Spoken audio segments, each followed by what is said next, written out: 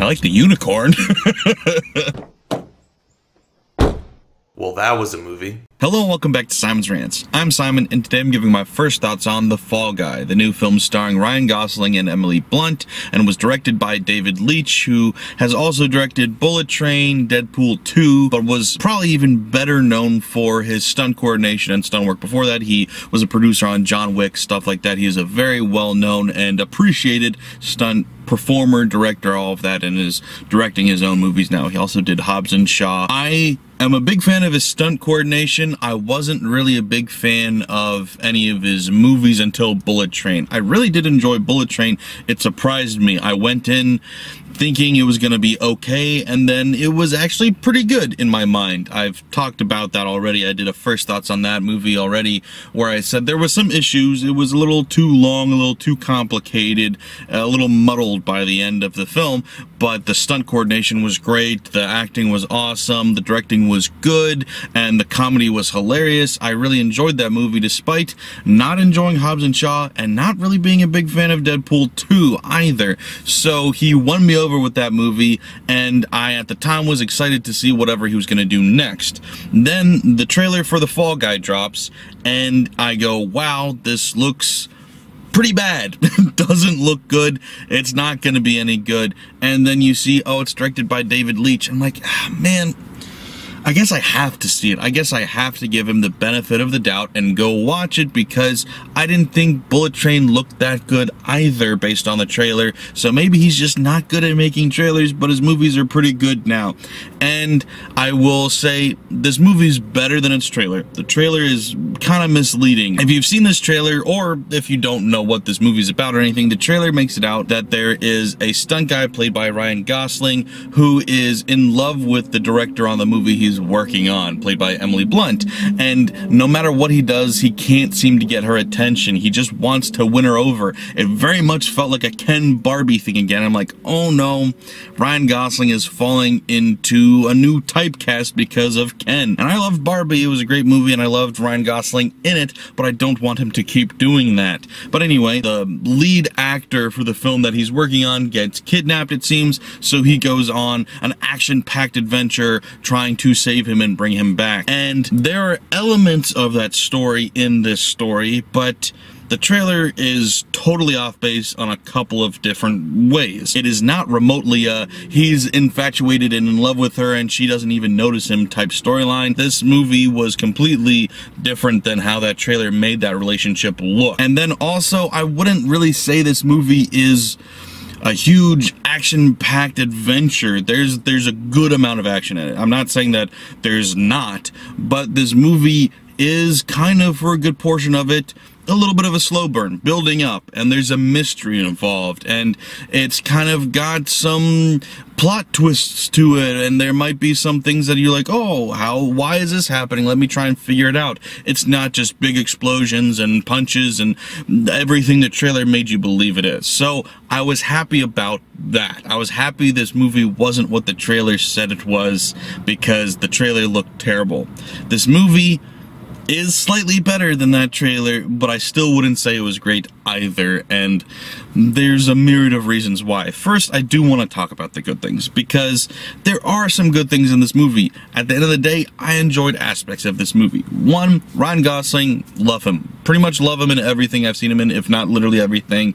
He's usually good, and he makes his character that is overall pretty bland and forgettable into something a little bit more memorable and interesting just simply by being Ryan Gosling. The character isn't really anything you haven't seen before. Nothing in this movie is, but the cast made the best of it, you know, because so it's not just Ryan Gosling. Like I said, Emily Blunt's in it, Aaron Taylor Johnson's in it, Stephanie Sue's in it for a pretty small role, and it's like these actors are good enough that they are elevating basic to bad roles into something a little bit more interesting and a little bit more memorable, even if the writing isn't allowing for that. And of course, so the stunt work, as in all David Leitch movies, is good. Was it as good as Bullet Train? Not really. There was a lot of it, to be fair though, I should rewatch it, because a lot of it I was like, well, that was CGI. I'm kind of surprised that they CGI'd that, because, you know, David Leitch is known for doing it for real, doing real stunts. why was that CGI then? That's a disappointment. But then during the credits, they had a very interesting segment where they were showing the behind the scenes of all of these stunts, and a lot of stunts that you could clearly see were CGI'd were actually performed as well. And so that's disappointing to me, because I'm like, that was a cool stunt that they did, but then I guess for whatever reason they CGI'd it too to make it look better or something, and it was very disappointing because that stunt work in the credits was more interesting than some of the final product we got. And I'm not saying all of it was CGI'd, but there was some stuff that I was definitely bored by because it looked so fake, and then it was actually performed. And granted, they did alter it and change it in post-production, so I do want to rewatch that and see how much of it actually was done, because what was done was impressive.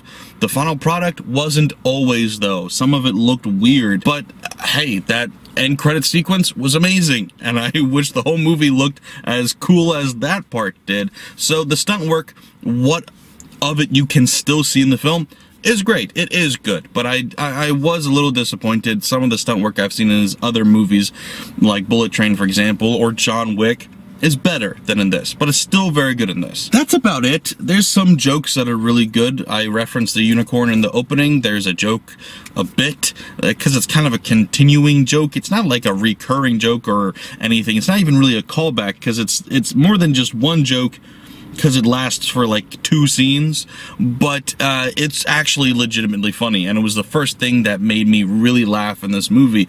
And there's a few jokes in this movie that are very funny, but a majority of the humor in this movie simply does not land, and as best as I can characterize it is mom humor. And I'm sorry if that doesn't make sense. I'm sorry if that doesn't really communicate the point, but I don't know how better to put it, in that it's just mom humor, where maybe your mom won't find it funny, maybe my mom won't find it funny, but it's like the kind of humor that you expect, oh, the Facebook mom that also posts the Minion memes would find funny. It's just very boring, very typical, very predictable, very roll your eyes humor for a good portion of this film.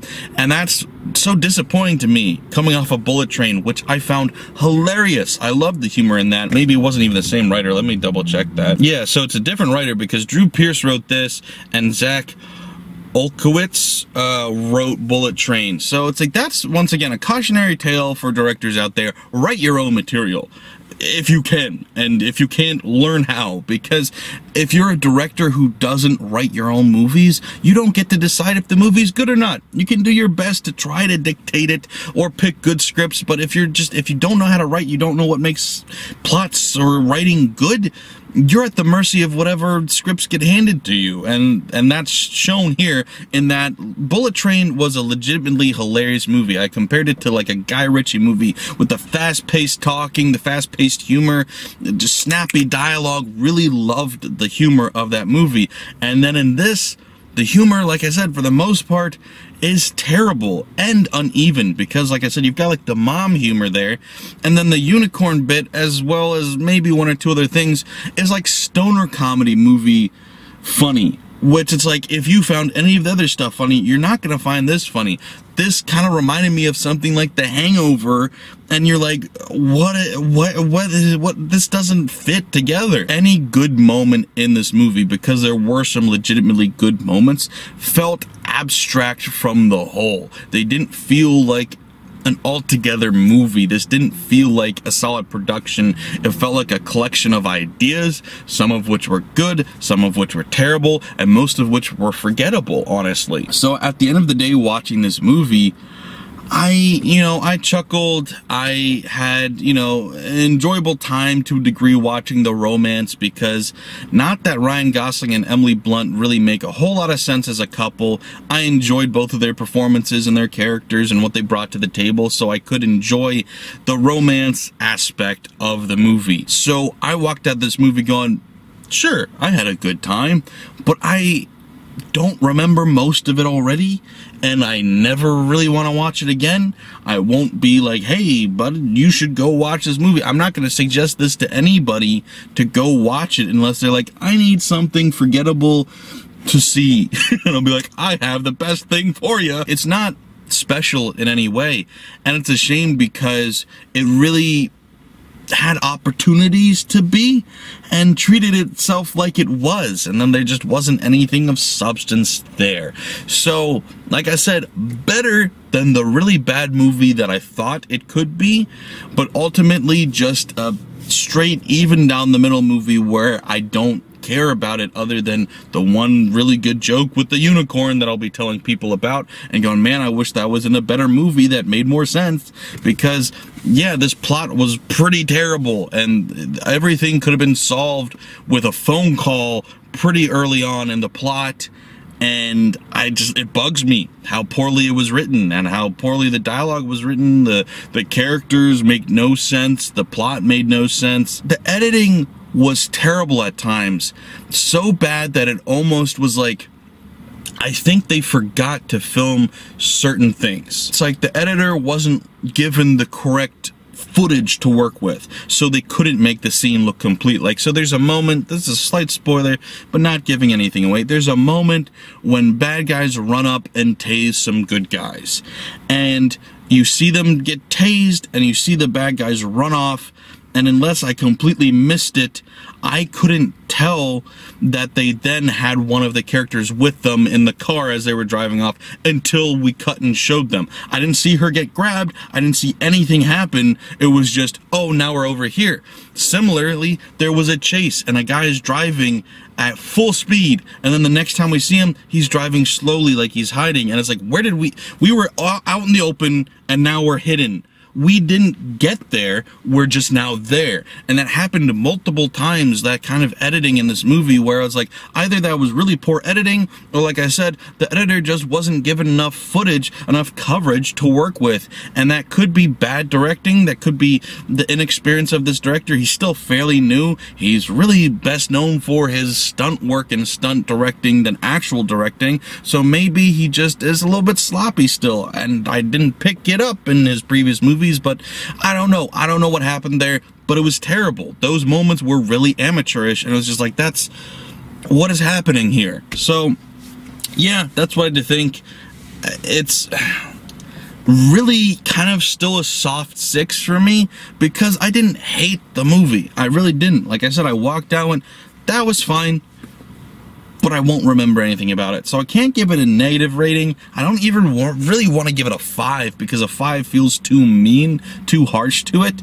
But this movie just didn't do enough with great ideas that it did have. Like I said, there were some good ideas in there. They even parodied Dune, which is a fun idea, but then they didn't do anything with the parody. It's like they just went the laziest route with everything that they did. Not even just humor, plot, everything was so lazy that it's a shame to me. Alright, we're doing this because my camera is stupid and doesn't know how to adjust to light, apparently. But anyway, his other movies were rated R for the most part. I don't think Hobbs and Shaw was, but Deadpool 2 was and Bullet Train was. And then this is PG-13. And barely, like squeaky clean PG-13. Like, you take out one death, this movie's PG. Like, it's barely PG-13, and it really felt like it suffered for that. Like I'm saying, with like the mom humor and just the squeaky cleanness of it all, it really needed some grit, it really needed some punch to it that just wasn't there. It was too aw shucks fun, and it really didn't leave any impact because of that. It didn't feel like it did anything new or original. So I'm gonna get into spoilers for a little bit here, but that was my basic opinion, my basic thoughts on this movie. So if you don't want anything spoiled, you can click away now, but please remember to like, share, and subscribe if you're new here. Thanks guys, bye. So spoilers. I'm gonna take a quick break because I'm sweating. I need to turn on the AC. Okay. Nice and chilly. So, alright, I'll just go through my favorite jokes real quick, and then I'll talk about some other stuff. So, the unicorn thing. So, he gets, I don't know, some sort of spiked drink. They don't specify what drug it is, but he starts hallucinating, kind of like any sort of drug trip movie would, and he ends up tracking down the guy and being like, when is this gonna wear off? What's going on? And he says, once you stop seeing the unicorn, you'll be good. And he turns and looks, and there's a unicorn there. And then that's kind of like, sort of funny, whatever. But what was really funny was how they used the unicorn after that for the next scene. It kept just being in the background of shots. Like, the very next scene, he walks into a hotel, and the unicorn's behind him. And I was like, that's hilarious, and I love that. That's good. And that's like, I don't know, half an hour or something into this movie. I was like, that's the first funny joke. Why did we wait so long to be this funny? Like, the rest of the humor is so bad. What are we doing? There's, like I said, the Dune parody thing, which was like almost funny. A lot of it was. Also, simultaneously, like, I feel like Aaron Taylor Johnson's character was like parodying Matthew McConaughey while they're doing the Dune thing, because he's doing the Matthew McConaughey voice and he's talking about how love is like the one thing in the universe. It's like a secret weapon. So I'm like, is that an Interstellar reference? Are we making fun of Interstellar as well? I'm not sure, but maybe. And it's like, so that's kind of funny, but like, I wish they did more with the Dune parody, because really, as far as the Dune joke went, was we're gonna have everybody dressed like it's Dune, and we're gonna have a soundtrack that's similar to Dune. And then that's it. They don't really, like, make fun of Dune in any way or parody anything about it, other than just like, oh look, Dune, and you're like, haha, Dune. What else, you know? Like I was saying, like, they took the laziest route with everything that they did. The jokes, the writing, the plot, everything was the most predictable thing that you saw coming. There's no suspense at all, because everything is so predictable. That, like, and I'm not just saying, oh, the main character didn't die, I knew that. And it's like, well, duh, of course. But, like, as far as, like, any plot, you know, it's like you can tell right away, oh, the producer's behind this, she's evil. Oh, speaking of which, by the way, so okay, if you don't know the plot, you haven't seen it yet, they think that the lead actor, which is played by Aaron Taylor Johnson, was kidnapped. They end up finding out that, oh, it's because there's blackmail or something on his phone. So then they track down the phone, they get it, and there's a very convoluted couple of scenes, which, by the way, was very predictable. It's like, you knew that he wasn't going to get to karaoke on time. I even knew exactly how they were going to do it, is they're going to have a simultaneous cut back and forth between him running, her singing, and then when he bursts in the door, it's actually timed out differently so that she's been gone a while. It's like, it's so predictable, it's painful. But anyway, they open up the phone, they get onto the phone, and they look on it after finding the password, which was on a sticky note, because everything has to be a callback in this movie. There's a million callbacks, a million references. They're like, oh, he's always on a hot mic, he never knows. Like, oh, that's coming back later. Oh, he's got a million sticky notes, he always forgets everything. It's like Memento. Weird, unfunny reference, and also, oh, that's gonna be a callback that's coming back later. A million times in this movie. But anyway, they get on his phone and find out that he hasn't been kidnapped, and it's not blackmail necessarily, it's he has recorded footage of himself accidentally killing somebody, his stunt performer. Also, by the way, it's predictable this whole time, because the movie is called The Fall Guy, which is not something you typically call stunt men. So it's obvious that something is going to happen where they're going to try to turn Ryan Gosling's character into the bad guy. They're going to do some sort of blackmail, or in this case, edited footage to make him look like the bad guy, make him take the fall. He's the fall guy. It's like, if you put it in the title, it's kind of predictable, we know where this is going, but anyway, they do that. And long story short, I just couldn't get over the fact that he didn't mean to kill the guy. So if you've got footage of him accidentally killing somebody, you have proof that it wasn't on purpose right there. You have evidence of exactly what happened, which was they were wrestling, they did a quick funny stunt where he kicked the guy and he was gonna go flying back, he hits his head on something and actually dies. Show that to the police, let them know, and I get it. Okay, they don't want the bad publicity for the actor, they want him to keep his career. You have enough money that you can keep this hush-hush, and also not have him go to jail for murder.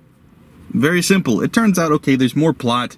Apparently he's been doing stuff on purpose, like he tried to get Ryan Gosling's character killed at the beginning of the movie. Maybe not literally killed, but like teach him a lesson is how they put it, which resulted in him getting his back broken, which derails his career. So he is doing stuff on purpose, but the raw footage you have does not prove anything nefarious. It simply shows that you accidentally were involved in this guy's death.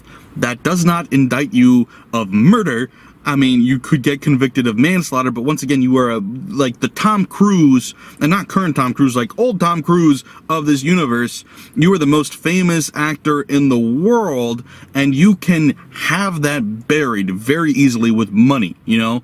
You're not going to have your career derailed for this. So it's like the whole plot doesn't make sense because of that, and that is the only reason that anything's happening. That's frustrating to me. It's so stupid, and I get it, people are stupid, but I don't know.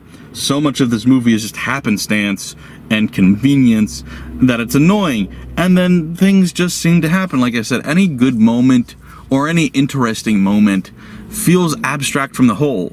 And I guess some bad moments too, because so when he first goes looking for Tom Ryder as the character's name, Aaron Taylor Johnson's character, he goes to his apartment, he's given the key code to get in, and he gets attacked by a lady with a sword. I'm pretty sure you see it in the trailer. After 5 minutes of fighting, he realizes the sword is a prop, and she's a stunt lady, and then she goes, "Oh yeah, I wasn't trying to kill you."